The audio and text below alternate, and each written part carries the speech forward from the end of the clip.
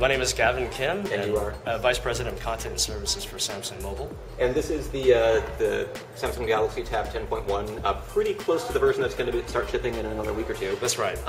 Tell us a little bit about it, and tell us what's new from the last time we might have seen it. Sure. Well, I'm not going to try to do a comparison to what I think we've shown before.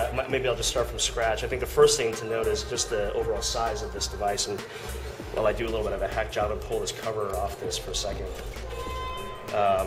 This cover is an accessory. This is the device. So this is what you see is a white back. This is one option. There is also an option to a metallic gray back that will be available at Best Buy. It comes in 16 gigabyte as well as 32 gigabyte versions. No external storage. No external storage, correct. This is the Wi-Fi version. And so what you see is kind of the a traditional honeycomb user experience. In terms of the form factor itself, it's ultra thin. So this is let me see if I can get this right. I think it's 8.6 millimeters thin, about 565 grams, which is roughly about a pound and a quarter or so. Exceptionally light. Display is WXGA, so 1280 by 800 in resolution.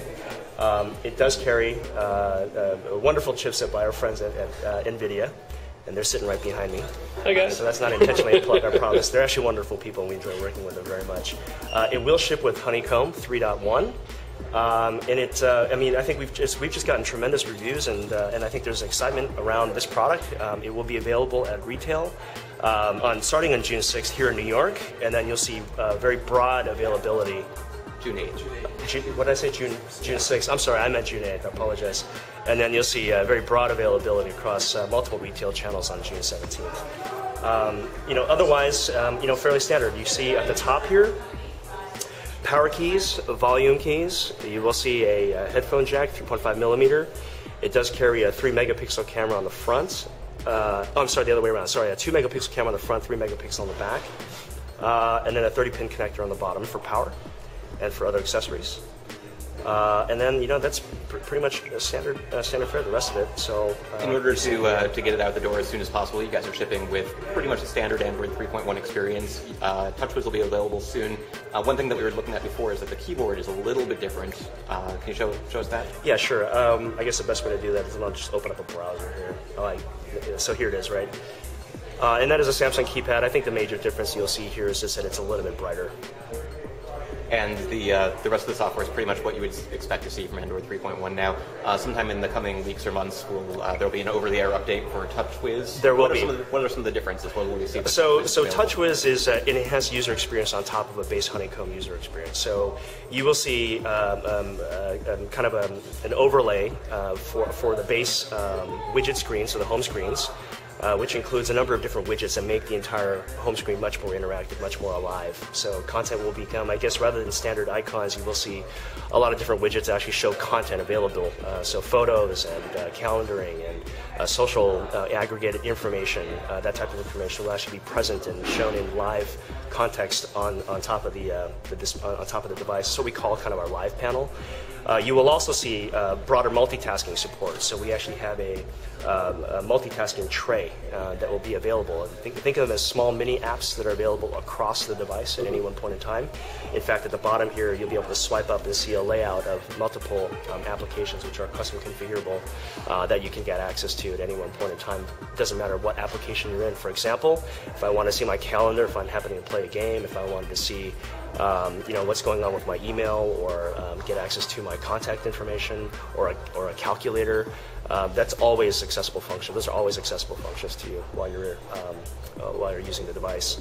That's part of the TouchWiz user experience. In addition, you'll be bundled with a number of different services. So we'll see Media Hub. There's a new Media Hub client that will come down, so enhanced user experience. It will support HD as well as HDMI output. So you can take content that you're downloading from Media Hub, plug in HDMI cable through a 30-pin adapter, and then be able to show that content to a TV screen. You'll also have access to Social Hub, which is, I think, the traditional social hub that we have on our smartphones. In this case, we now will actually have a broader experience with what we call premium capability for things like push services. So we'll be able to push content like email as well as IM and other social information down to the device. Then you'll have access to Reader's Hub, which is a kind of an aggregate reader platform for books, magazines, and newspapers, as well as Music Hub, which is an a la carte music service that will be distributed on the device as well. And in addition to the standard Android keyboard, the keyboard we just saw, you mentioned that a version of Swipe for Honeycomb tablets will eventually be available. That's correct. That's absolutely correct, yeah. And I should mention one last one, which is an important part of the overall value proposition behind these devices, is that in addition to that, the TouchWiz UI or TouchWiz UX OTA, we will also be deploying an enterprise middleware platform down onto these devices. And some of the core tenets behind that is we're helping to essentially address some of the mobility management concerns from IT managers that are actually looking to bring these devices into corporate America.